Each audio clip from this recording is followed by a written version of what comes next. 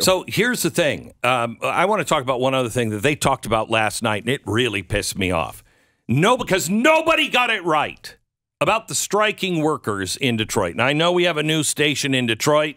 Just hang on for a second. I don't know if I'm going to make friends or enemies, but just hear me out.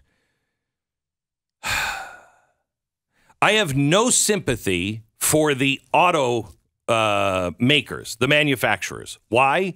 Because they got into bed with the federal government in 2008 with the bailout. And they knew that they were never going to be able to extract themselves from it. And they had to dump things like the hydrogen car, which was way down the road. It was much more well-defined. There were already service stations. Shell was about to transform all of their service stations and carry hydrogen. But because the green lovers and Barack Obama, and he wanted an electric. Why would you want an electric? When you can make the energy here in America, hydrogen, 100% clean, why would you want to go to a battery that has all kinds of problems, environmentally speaking, and you don't have the stuff to make them here in America? Why would you do that? Well, they got into bed. Congratulations, Chevy. You can start more fires than all of the Boy Scouts in America can ever start. So I have no sympathy for them. I have no sympathy for the United Auto Workers Union. Those guys went in deep for Joe Biden. Now, they held out for a while because they didn't like his policies on green, but they eventually gave all their money and all their support to Joe Biden. And what did they get? What did they get? Well, they got a hammer to the head for all of the workers.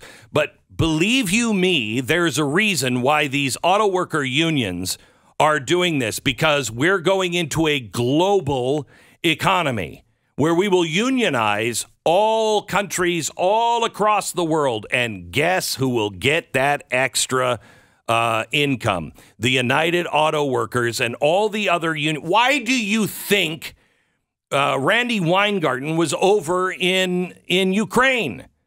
Because they're going to have United Teachers Foundations over in Ukraine. That's how these unions are going to win. How could they possibly win when they are screwing, their endorsement is screwing the auto workers? The auto workers, you know why they want so much money and they want now a 4-day work week and everything else? Because they know their jobs are gone.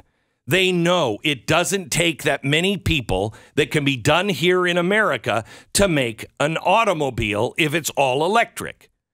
It takes fewer workers to do it, and a lot of it, the batteries and everything else, not going to be made here. They'll be made here like, like American Giant makes clothes here. Okay, well, there's one company that you can, but that's not 98% of the product coming from America. That's 1% of the product coming from America. And they know it. And they know it. But what does Joe Biden do? Now, remember, we bailed out the auto industry in 2008. That's what got them into bed. Now, to get them, Ford has lost $2 billion this year alone. All because of the EV. So what does Joe Biden say? Joe Biden goes and says they need this pay raise. Well, I'm all for pay raises. I'm for pay raises because everybody's losing money because of inflation. But what causes inflation? Inflation is caused by the government just printing more money. So what are they doing? They are printing money so they can give the money to the big, Ford and Chrysler and everybody else. They can give these big bailouts to them, and they're subsidizing every car. If it's the car they want, they're subsidizing every car. So that's what's causing your inflation. Just that alone is enough damage. But they're doing that on everything. Everything. So I'm for them getting raises. I'm for them having a good life, just like I'm for everybody having good health care and everything else. But Joe Biden comes and says, yeah, you deserve that particular raise you're asking for, which is what, it works out to like $135 an hour, something like that. The most expensive auto build is $60 or $65 an hour. China is practically slave labor.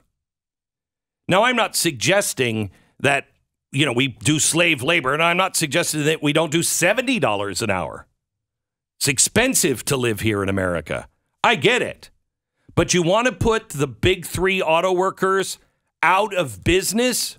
You start paying your auto workers $135 an hour, which Joe Biden is for.